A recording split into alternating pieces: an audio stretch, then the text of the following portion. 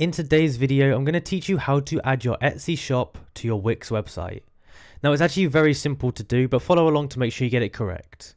So what you first want to do is make sure you go onto Wix and you're logged into your account, and you should be on the dashboard, so it should look something like this. Now we need to go ahead and go to the left hand side of our screen and go down to where it says apps here.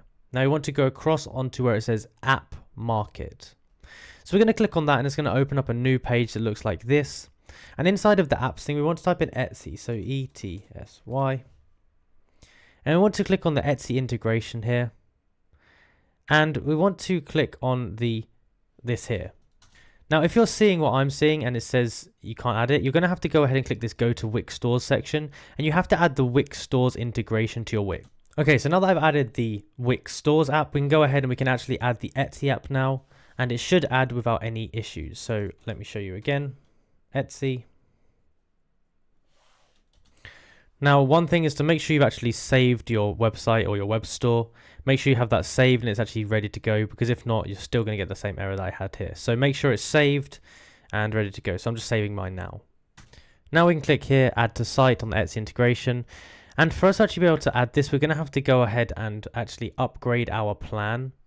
So we have to click on upgrade site, and we're going to actually have to upgrade it to the premium plan. And this should load up and tell you which one you need to add. So I believe that the plan you need to go ahead and get is either the core plan or above, because I think that allows you to add the different types of apps onto it. So grab yourself. This is £14 per month. And then you'll be able to go ahead and actually use the apps. So once you've gone ahead and actually upgraded it, this should be integrated onto your site.